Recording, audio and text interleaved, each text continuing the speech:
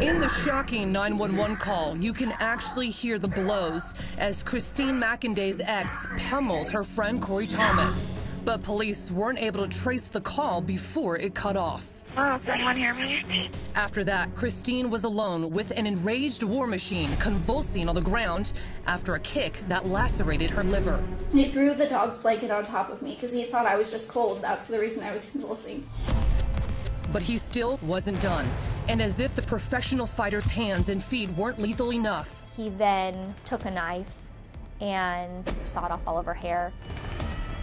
And when there was no more hair, he turned to flesh. He cut my head. With the knife? Yes.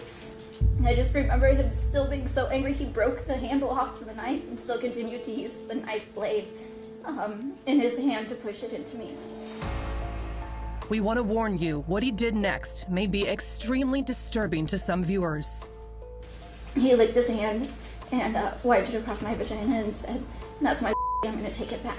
When you just think of this person that you truly loved, it's really hard to grasp what someone can be capable of. Do you see him as a monster? He is a person just like the rest of us. I don't see him as a monster. This person does have self-control, and he chose not to use it. Apparently, War Machine was not able to complete the sexual assault. But sometime after that, he finally looked around at the damage he'd done and made a decision. At that point in time, her face was incredibly swollen. She was bleeding, her hair had been cut off, she was naked, and War Machine told her, "I can't come back from this." He looks at me and he says, "Now I have to kill you. I've gone too far. You can't be seen like this. Everyone's gonna know." Then John goes downstairs to her kitchen, where Christy hears him rifling through her knife drawer. What did you think was going on? I believe he was getting another knife since the other one was broken so he could kill me. She thinks at that point, I either can sit here and wait to die, or I can leave. And so, wearing nothing but the dog blanket John threw over her, Christy sneaks through a patio door and never looks back. 911 emergency. Yeah, I need police or medical. There is a lady in front of my door beaten up. Finally, after hours of being beaten beyond recognition, Christy escapes to a neighbor's house. Oh, she's at your door right now? Yes, crying. Do you feel like if you didn't have the courage to run, that you'd still be alive here today? I would be dead. I know for certain I would be dead. Pictures taken just after EMTs arrive show Christy still wrapped in the dog blanket, suffering from shattered eye sockets, missing teeth, and one lingering question. Could any of this have been prevented?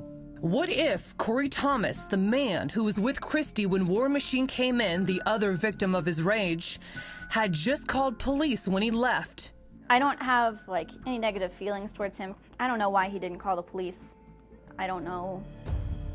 So we decided to ask him. It was to be one of his first times talking publicly about that night. Did you know about him at the time? Did you ever meet him prior to that night? No. He says it wasn't until after 2 months of dating Christy, when she and John started talking about getting back together, that he even really became aware of the man. Still, Corey had no idea what agreeing to stay over that night would lead to. Almost right 30 minutes after we turn the lights off and go to sleep, then that's when War Machine comes in. I look over, I just see out of his mouth, "What the f-?" And the next thing I know, he's already on top of me. It's just smashing my face. Boom, boom, boom. He came on top of me and got me in a rear naked choke. I thought to myself, oh, okay. Yeah, he's got me right now. Did he want to kill you? But yeah, he was trying. You can feel it when someone's given their all. But Corey says War Machine got winded after that and he was able to wriggle out of the hold. Then, he says, with his neck throbbing and blood running down his face, things got confusing. By that time, he starts to tell Christy, "Tell him that you love me. Tell him you told me that you wanted to marry me today and you love me." And she's repeating it like a parrot in the background. In the moment, you think to yourself, why am I getting my ass kicked by this guy and she's telling him that she loves him? I figured to myself, I'm in the wrong bed at the wrong time with the wrong girl. So in a move many might find shocking, when John told him to leave, You crazy kids can work this thing out yourselves. I gathered my stuff and I left. Even more shocking, instead of going to authorities, he went home. Corey did eventually talk to police, but only after a friend of his called 911 first. And that was 2 hours after the attack began. Too late to help Christy. He said that if I snitched, he was going to have his friends kill me. Okay. I think the question that lingers is, why didn't you get help for her when you left? Were you worried about her safety? No, because I thought to myself, we just fought.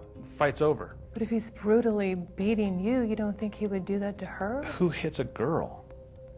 Like, seriously? You thought they were just going to make up and talk it out? Yeah. Yeah. And Corey says there were other reasons for him to believe she was fine. Very shortly after he left, Corey got a series of texts from Christy's phone, including one that read, "He calmed down now. Can't believe this happened. I'm so sorry." Corey later replied, "Did he hurt you?" And got this text in response, "No," yelled. It wasn't until later that Corey learned the truth behind the texts. Did you text Corey those messages? No, I did not. They were sent by War Machine, but still, I had to ask. Why not at least call for you? To put him in jail for what he did to you? I don't know, like, let's say you were to go to a bar, right? And then there's a girl that you're seeing, and then some other guy comes to the bar and he's seeing her too. And you fight over her, and she picks him and you lose. You gonna call the police and whine about it? Of course, Corey doesn't feel that way anymore. When you saw her after, what went through your mind? I just was like, I want to find this guy and beat him to death. Coming up, where is War Machine? Did he surrender peacefully? No. And Objection, Your Honor, he wasn't laughing. I watched him laugh. you won't believe who defense attorneys claim is really responsible for the attack. The evidence is going to show that Mr. Copenhaver was told he had consent to do these things. And if that wasn't a big enough story on its own, Did he then go on the run? Yes, he drives off and he goes on the run.